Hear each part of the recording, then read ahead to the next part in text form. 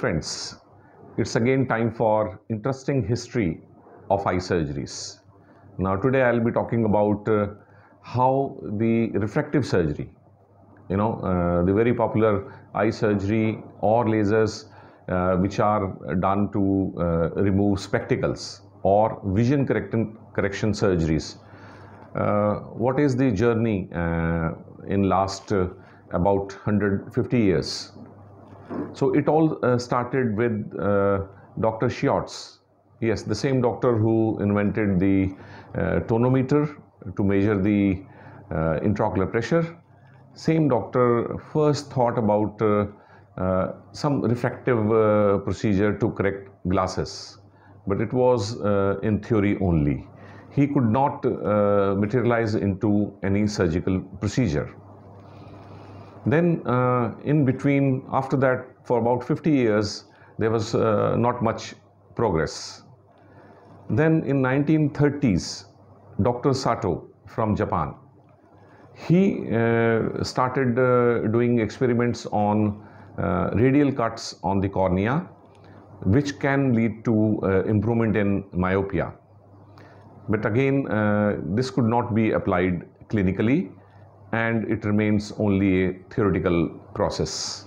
Then for another 30 years, there was a gap and nothing much happened in field of refractive surgeries. Although in the background people were thinking of different procedures, then it was Barakar in 1963 who thought of a procedure that if we can remove a part of the cornea and then freeze it and then sculpt it manually and then put it back in the eye, that could correct myopia. Surgeries on this procedure, but then it didn't gain much popularity at many places, and it was a low volume surgery and was not appreciated throughout the world. Then a landmark thing happened, and that happened in 1973 in Russia, and that was by an accident.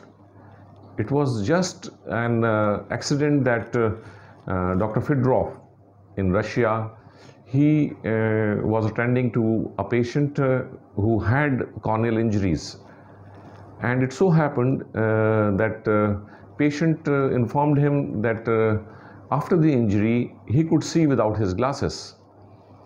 On examination, it was found that this patient was a myope, and during injury his cornea was radially cut at various places, and this led to flattening of the cornea in the center. So this gave the brilliant idea of radial keratotomy to Dr. Fedorov. And then Dr. Fedorov started doing experiments first on animal eyes and then on human eyes. Radial keratotomy became very popular in 70s, 80s and 90s. For 20 years, millions of operations were done, and I had the great opportunity of having my training for radial keratotomy in 1991 under the able mentorship of Dr. Akira Momose in Kiryu, Japan. He was a great follower of Dr. Sato and Dr. Fedorov. And then it so happened that with the advent of radial keratotomy, the procedure became very popular, and it was done with the help of a diamond knife, and it was more precise with the passage of time, and we could achieve really very, very great results in myopia, but it was not applicable on hypermetropia. So it could not correct plus number glasses. The main disadvantage which we realized after 2 decades of doing RK was that some of the patients started getting plus number in their eyes. So earlier they were myopes, we had corrected there, number, and after 2 decades, say about 20-22 years, the flattening of the cornea kept on happening, and they started having plus number glasses. Meanwhile, in 1990s, there were development of other procedures, and these were happening because of the advent of excimer laser. With excimer laser, the first procedure that came was PRK, photorefractive keratectomy.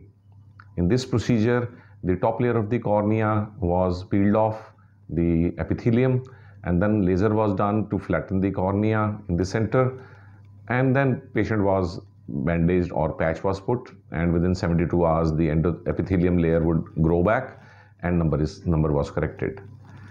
But in this case, there were also certain limitations. Initially, there were pain for first 3 days, and then there were corneal haze cases whenever higher number were corrected.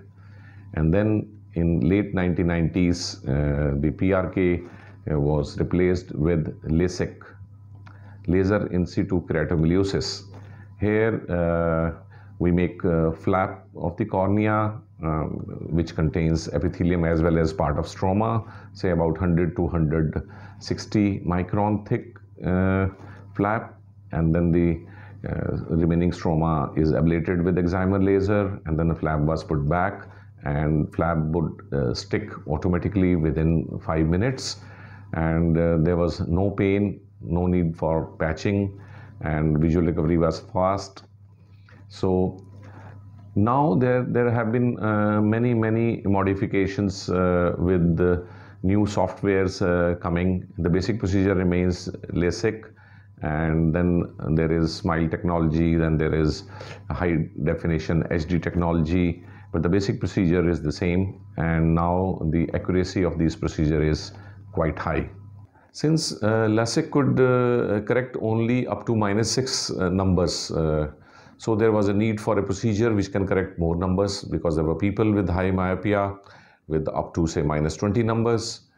Then it was thought that why don't we put a lens inside eye over and above the lens which is naturally there in our eye. So this procedure is called implantable collamer lens, or ICL. In this procedure, whatever number we want to correct, that number lens we put inside the eye, over and above the natural lens of our eye.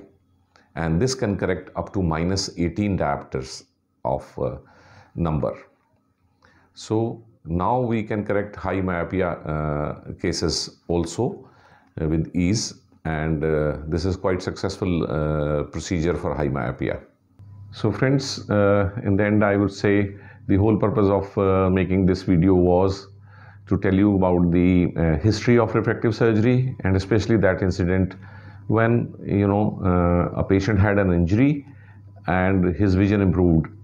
So that was the landmark in refractive surgery, where an eye surgeon Dr. Fidroff got an idea that if there are radial cuts are put on the cornea, then it will flatten the central cornea.